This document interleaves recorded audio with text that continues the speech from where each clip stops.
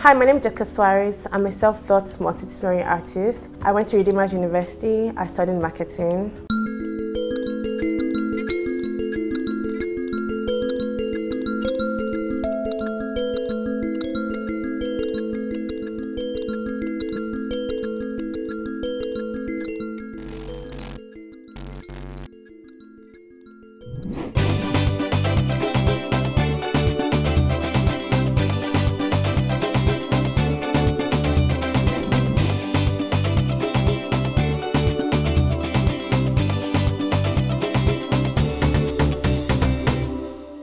I started learning how to draw since I was a kid. I remember I always chased off like storybooks, and I always wanted to be like best art student in my class, but like that didn't really work out. So I just used to do like art on the side as for a hobby. I started working. I didn't want to work as a marketer, so I had like a side passion for fashion. So I went into fashion instead of going into marketing. And because I could draw, so it was easy, so I became like a creative director at a fashion house. I do like their fashion illustration. I marketed, well, I did a bit of marketing as well, but it wasn't full-time marketing. Then I just got up one day and said, you know what, I think I'm tired of working. And then I decided to start art full-time.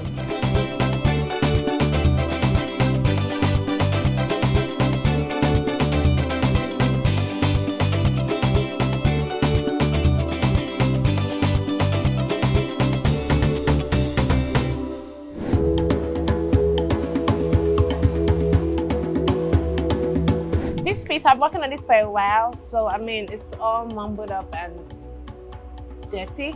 But then I use beads and I usually pour them.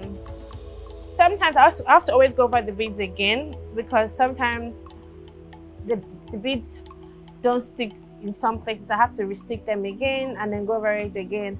But then let me show you how I do them. They're not as hard as they look. So most times I use Top Bond for them. Top Bond is really, it holds well, unlike the other gums like U gums and stuff. Top Bond, once like you do like 2 coats, and there we go. This is like the first layer of my painting of the face. I still have to go over it again. This is like a rough sketch to see what the body will look like.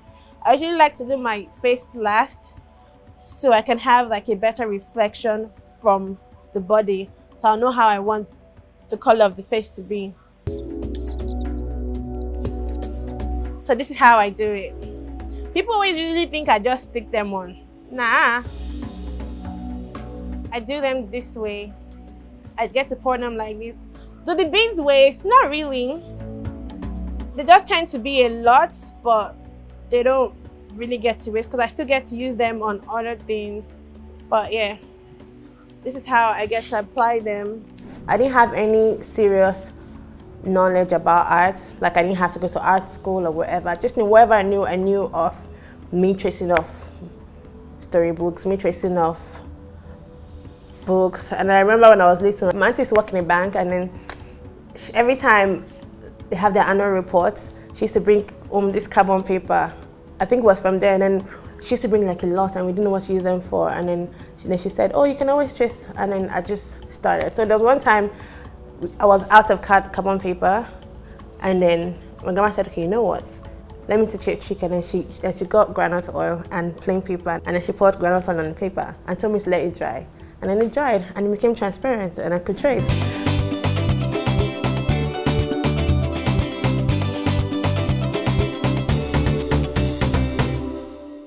I get my inspiration from things around me.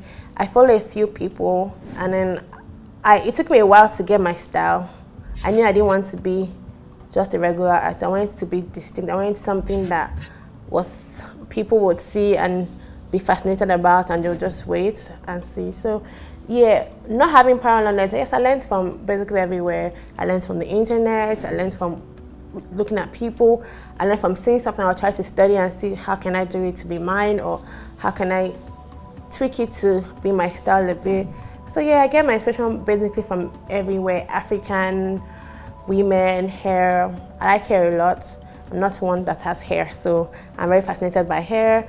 So you see most of my artwork has to do with hair and faces, yeah. So I just knew that it had to be something, so I started developing like different styles, and I started studying like everywhere and saying, okay, is anybody doing this style? It was like a journey. It wasn't just, it was from when I was little up till now. So it was from everywhere, African tribes, African patterns, how beautiful they were, and how I could incorporate them into my art, just different things. And I knew that when I stopped working as a fashion designer, I knew I didn't want to leave fashion. So I'm like, okay, how would I merge both of them together? Do I want to do commercial art, like wearable art, or do I want to do, I'm like, okay, you know what, wearable art is everywhere. So why don't I just do those wearable art in my artwork? So that's where the Ankara beads came from. If you see my art, I always try to put some of them into my drawings. So yeah, it's just bits and pieces from everywhere.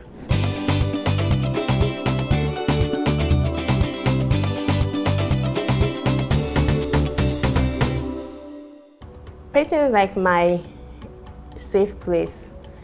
It's like where I get to be away from everybody. It's my happy place. If I'm not painting, I'm either sleeping.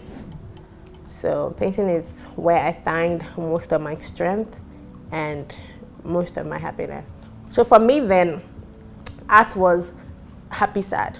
If I'm happy, I'm painting. If I'm sad, I'm painting. So it depends on how I feel at that moment. That's how I want to paint at that moment.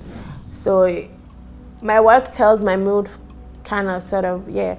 So once my pencil hits my paper, once my pencil hits my canvas, every feeling I get goes. So it's more like a stress reliever for me. It's more like my pencil is like my sensei. Like once I hold my pencil, everything I'm feeling just disappears. It's like I'm under like a spell. It's like hypnotic for me. So yeah, I don't remember anything. I'm drawn into my painting. I don't even know when it's 3 a.m. in the morning. It's always a conscious effort for me to even remember that it's 3 a.m. so I have to sleep at 3 a.m. So painting like takes away all my days and time. The recurrent phenomenon is my style and the ability for me to incorporate things into my art. Also, the tricky part is people don't understand how I get to do things that I do. So that really makes me, that really ticks me, that really gets me.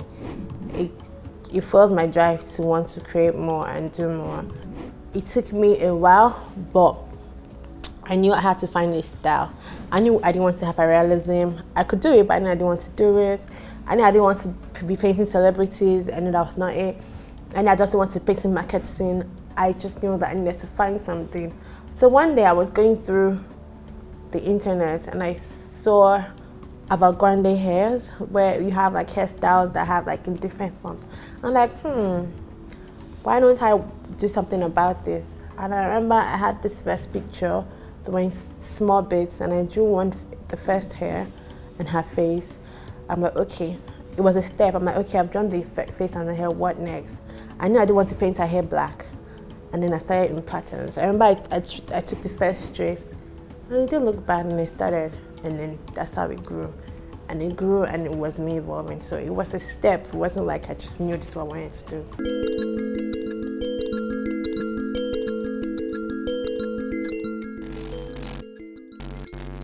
Some of my works have messages, but most times the ones I paint are just strength of a woman, African tribes, how a woman has to embody like so much for her culture, and how women are seen as a representation of their environments, their tribes, and what they stand for and what they represent.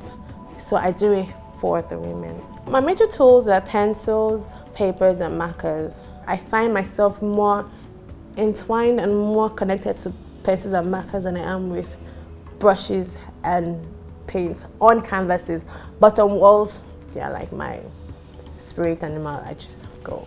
Well, the challenges I face for my work is shipping. Like, shipping takes most part of it. So when you tend to charge a customer, they don't understand that getting these things here is not even easy. Like I'm getting like the right, art is expensive, down to the materials.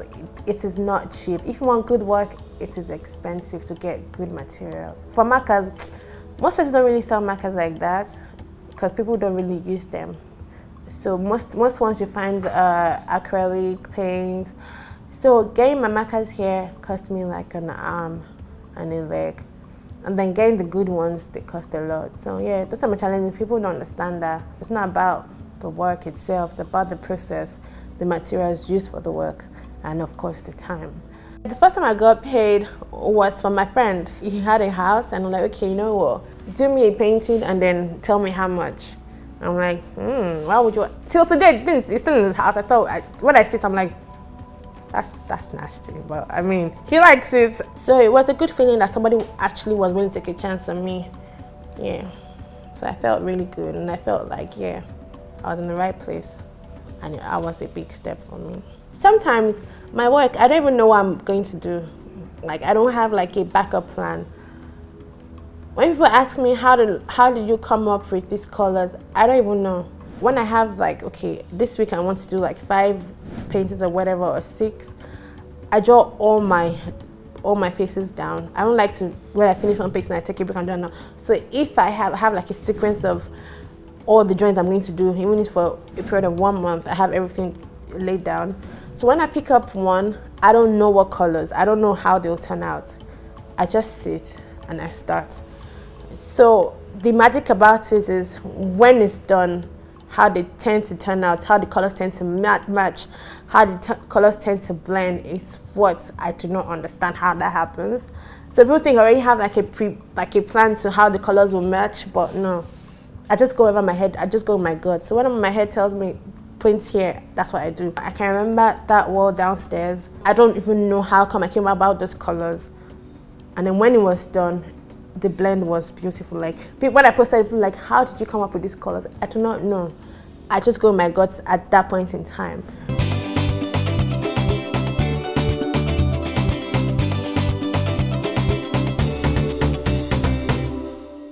What do I see myself in 5 to 10 years? I want to be all over the world.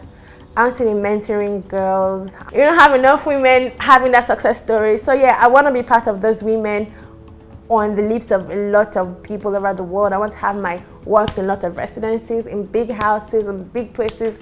I want to be able to teach girls, mentor them, help them, have like a big Jessica Soares foundation, like a lot of things solely for art, because we need more female artists. We need more female artists to bridge that gap of saying, okay, it's only Ben that is successful. We need a lot of female artists to be successful as well.